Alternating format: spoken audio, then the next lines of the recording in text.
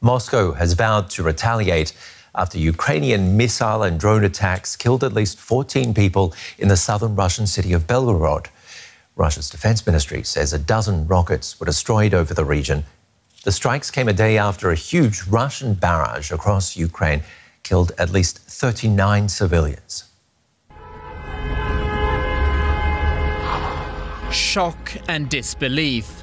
The daytime assault set off air raid sirens, sending people into the streets. Russia says the attack hit a residential area. The Kremlin reported shooting down dozens of Ukrainian drones and rockets as far away as the Moscow region. The city of Belgorod is just 30 kilometers from the Ukrainian border and has been shelled before. Kyiv usually doesn't claim responsibility for attacks on Russian territory, but previous heavy Russian assaults on Ukrainian cities have been followed by strikes against Russia.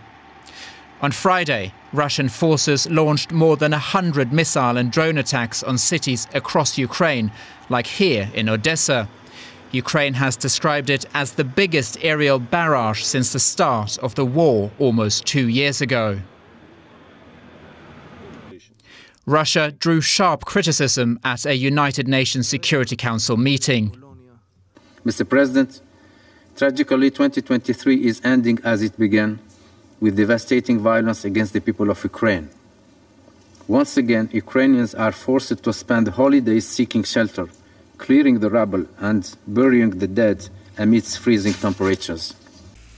Russia has now requested a Security Council meeting about the strikes on Belgorod, calling it a terrorist attack and saying it will not go unpunished.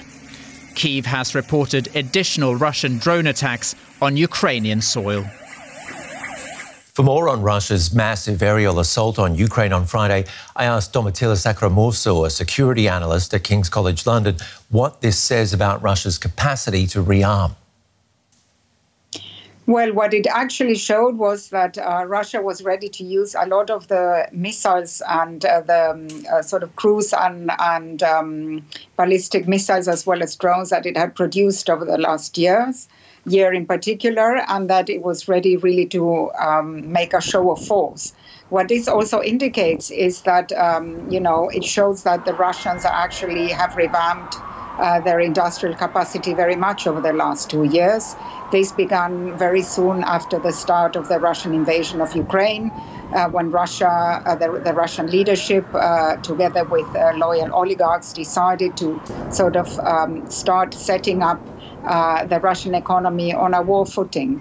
And already last year, we saw Russia using missiles that were produced in 2022.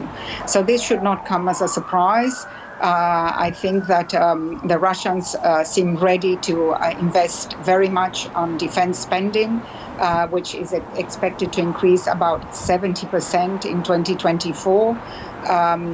This would represent over 6 or 6.5% of Russia's GDP output. And the defense spending is intended to be around between 35-40% of overall defense spending. So I think that the Russians, clearly are ready to continue with this war and to be ready to achieve some of their objectives.